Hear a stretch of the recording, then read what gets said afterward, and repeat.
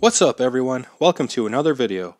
In this video, I'll make an ant farm out of a couple of glass jars.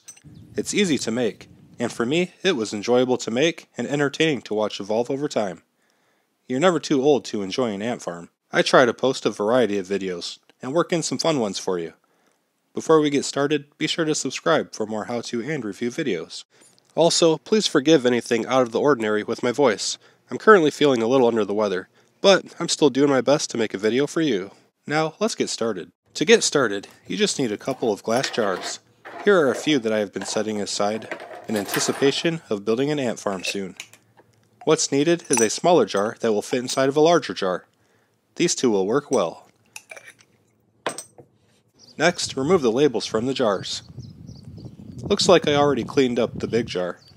Let's take care of the little jar. I'll start out by scraping off all the paper, but we'll still be stuck with the glue. This label glue can be a real hassle. One tip is to use brake cleaner to remove the glue. It usually takes the glue right off. Otherwise, if you fool around with hot water or scrapers, it just moves the glue around, but doesn't get it off. Next, wash and rinse the jars thoroughly, so they are clean of contaminants, so the ants can live in them safely. Now it's time for some dirt. I have some over here. Insert the small jar centered inside the large jar. This will result with no dirt in the center, which will force the ants to dig their tunnels around the outside, where you can see them. Don't fill it too high, maybe 3/4 high. We need a void at the top, so the ants have a place to put loose dirt as they dig. This is probably a little too high. I'll remove some before I put in the ants. I dig it. Next, to prepare, punch some small holes in the lid of the jar, so the ants will have fresh air. Make sure to keep them small, so the ants cannot fit through the holes. This looks pretty good. Now, it's time to collect some ants. I've got a couple options. Here are some very small ants. I believe they're called pavement ants. Here they are, next to a United States dime, for a sense of scale. And here's a larger ant, again next to a dime for scale. I believe it's a carpenter ant. If I got these ants wrong, just let me know in the comments. I'm going with these guys. Here's a nest. There are plenty of them. Gathering enough shouldn't be a problem. There's a couple ways to go about it. For example, here's another jar, and I put a piece of fruit in it. Then I let it sit for about a half hour, so the ants could congregate. And a half hour later, there's a good group of ants in there. So, I put on the lid. These look like some motivated ants, full of energy and ready to dig tunnels. Then I introduce them into the ant farm.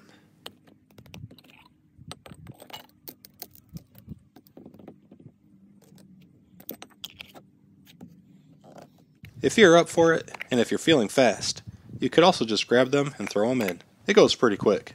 Here are a couple notes on collecting ants. First, make sure they are all from the same colony. Otherwise, if you collect ants from different colonies and mix them, they will fight to the death. This is not what we want. We want our ants to work together to dig some awesome tunnels. Second, I do not recommend getting a queen ant. A queen ant is required to sustain an ant colony long term. However, queen ants can live for decades and produce thousands of new ants. Your glass jar ant farm cannot support this. Just grab a handful of worker ants. They will still dig tunnels without a queen, and they should live for a couple weeks or a couple months. On that note, be aware that without a queen to produce new workers, the ant farm will only last for the lifespan of the worker ants. I'm going to keep this right here, next to my terrarium and ecospheres. These have been sealed up for about a year. They receive light and heat energy from the outside, but other than that, they are completely sealed ecosystems.